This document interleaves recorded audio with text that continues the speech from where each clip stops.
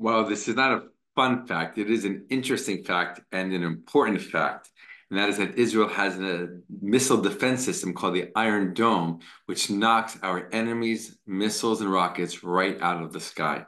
Shalom, my friends. This is the Keep It Gersh with Israel in 5, where we give you everything Israel in 5 minutes. Please like and subscribe. And if you have any questions or want to keep the conversation going, please do so below in the comments. The Iron Dome has saved so many lives here in Israel, we can't even count. Since it was put into use in 2011, this has been a lifesaver many times over for the Israeli population. Let's zoom out a little bit and understand its use and its importance and its necessity.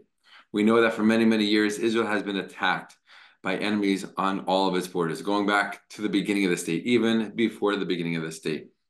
But in 2001, rockets started to fly out of the Gaza Strip towards Israel and into Israel.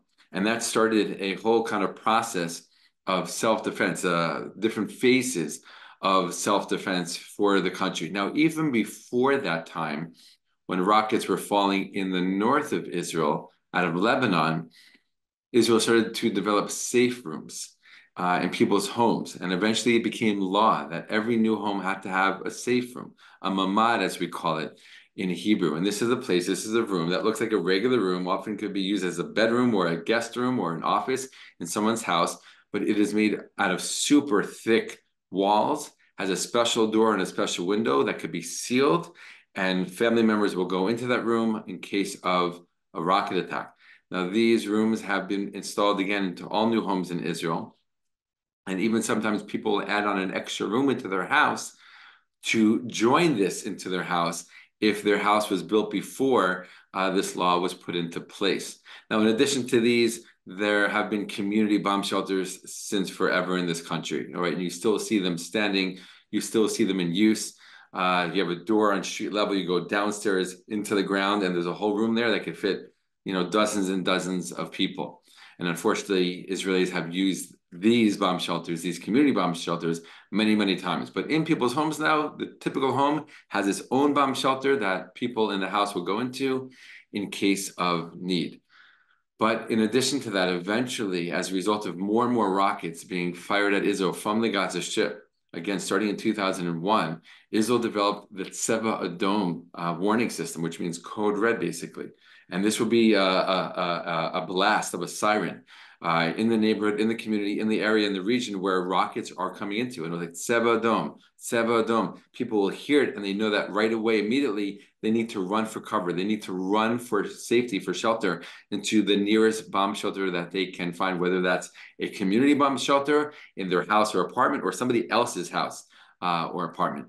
But above and beyond that, now all these things are great. They protect lives. They save on people. They save people's lives. But it wasn't enough.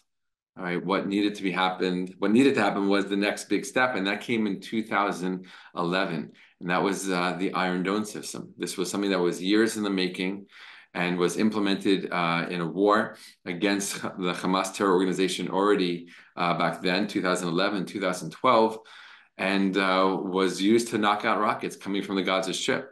And it's an incredible, sophisticated system that basically this computer system detects a rocket coming into Israel. It does the quick calibration mathematics and sees, is it going to land in a populated area or not? If it's going to land in an open area where there's no people, the system does nothing. Of course, the Tseva Adom warning system goes off and people still run for their shelters, right? But the rocket is allowed to fall. It lands in an area, no one's hurt, nothing's damaged. But if the rocket is going to be landing into an area that is populated, the Iron Dome system then shoots a rocket quicker than the first one that's being fired at Israel and knocks it out of the sky and saves people's lives.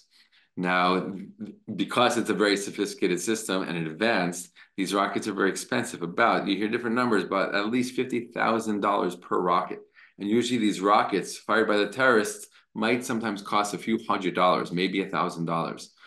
So financially, it's very, very not equal, but of course, in terms of saving lives, it's priceless.